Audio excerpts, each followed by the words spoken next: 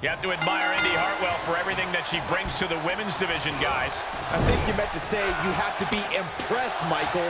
Hartwell has earned the moniker of impressive for her Indi-rific rise since joining WWE. All right, Byron, calm your horses. I was simply trying to compliment her in-ring abilities. And standing across the ring from him is from the top. Elbow drop, good Lord. Penny predicament. He kicks out before two. Still early goings here for these men.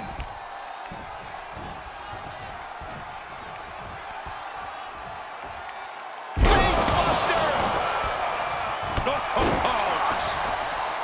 Elbow drop.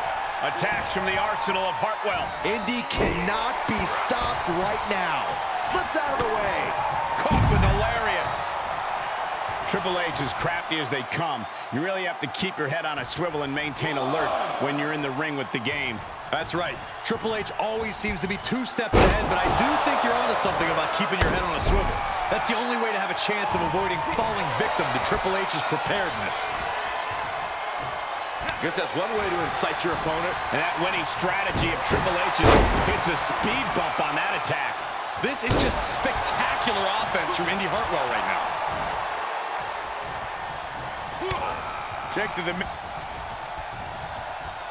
Triple H with the counter. His shoulders are down.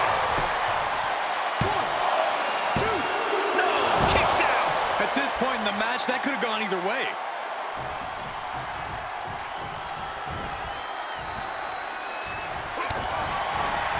Triple H has him set up.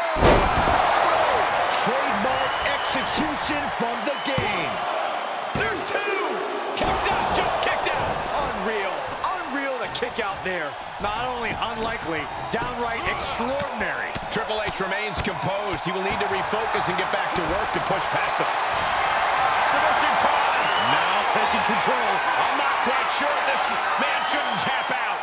Trying somehow to work his way out of the Dragon Sleeper and does. Oh, man.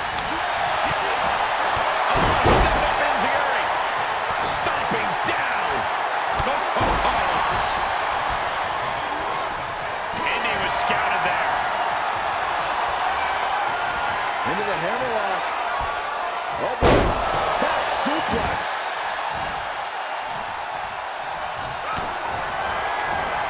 Both arms hooked.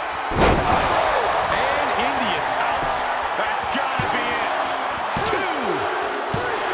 Triple H looked impressive tonight. Hey, if you enjoyed this video, then do leave a like, comment below if you have any match requests, and hit the subscribe button for future notification.